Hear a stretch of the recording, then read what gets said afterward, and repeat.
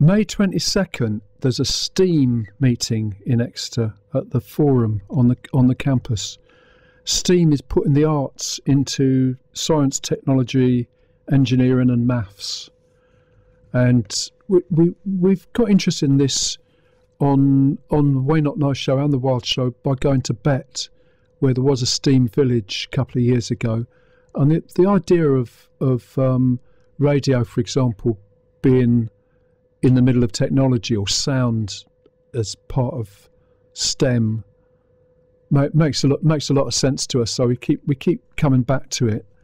And there is a project at the School of Education on the St Luke's campus about STEAM, which is part of an EU project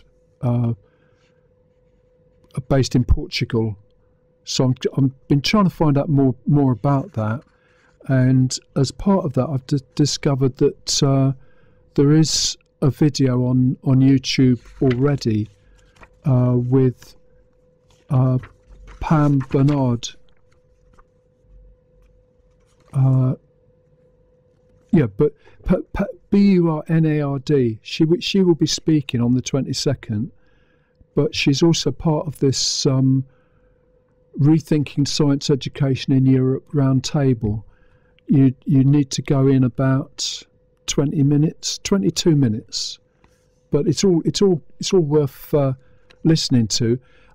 I think for YouTube it's worth breaking these things up. If it's a sort of an hour and a half round table, you could make a playlist with shorter sections, which is what the residents and visitors videos have been done. They've all been broken down into 10 or 12 minutes. And it makes more sense, I think. But thing power, I thought, was very interesting. You can make it more complicated. I think it's actor network theory. It's another way of looking at it. The philosopher, the stand-up philosopher, I think the fan's broken down, but they would probably be in Devon in June, or sometime this summer, depending on transportation. But I shall ask for an explanation of this. But thing power makes a lot of sense to me. For example, compact discs are actors in the studio, arguably. They certainly shouldn't have all been got rid of out of the library. They're worth hanging on to for some reason that will become clear.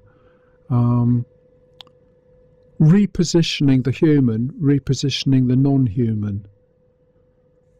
That makes a lot of sense. And David White, by the way, who I referred to earlier, who did the videos for the OU FutureLearn MOOC on online education, or presenting an identity in online as an online educator. He's done a video which is just very long. It's about an hour and a half on Vimeo, based on a talk in Sydney. But that's quite recent, and I think that's he's moved to the University of the Arts London, and I think what he's saying is quite consistent with the from what I can make out of it anyway, this STEAM project. So I'll be very interested to see what kind of recording is done in the forum. It's not at St Luke's. It's at the forum on the other campus, in the computer places just on the floor above the forum.